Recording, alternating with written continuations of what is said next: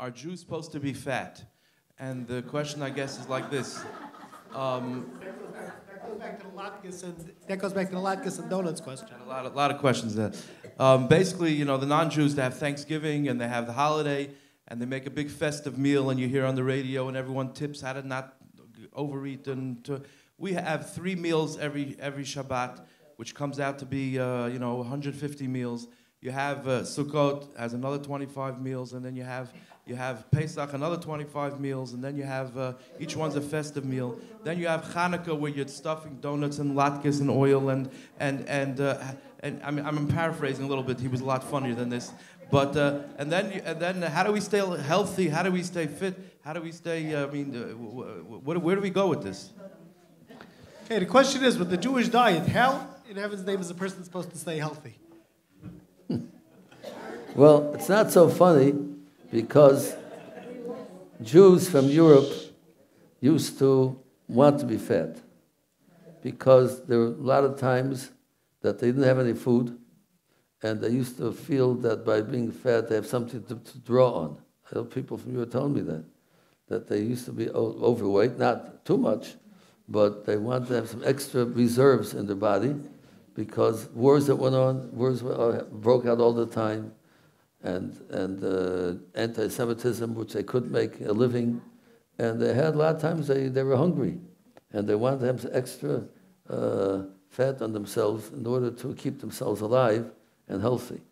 Okay, Baruch Hashem, we don't have that type of thing today in this country, at least. Maybe some of the third world countries have that problem. People dying from starvation there every day. But I really, a person, it's all in a person, discipline, self-discipline. Person, I understand by the Jewish people or by the non-Jewish people, they have the restaurants and they have all kinds of billboards advertise all kinds of food, and the media is all kinds of food.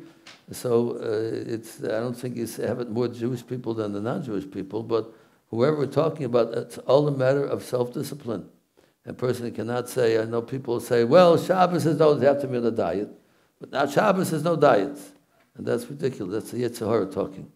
As a Shabbos person, you have to have pleasure, eat good food on Shabbos, but it has to be tempered, it has to be self-discipline, and not overeat, and not go against diets, and not to be unhealthy. Shabbos is not to be unhealthy, but it should be good food with keeping in mind, keeping down calories, and being healthy.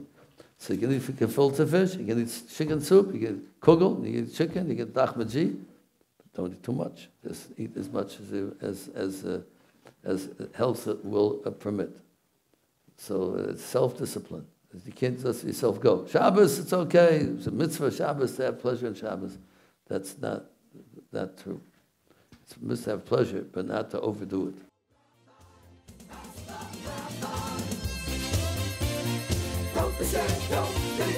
Who can I call?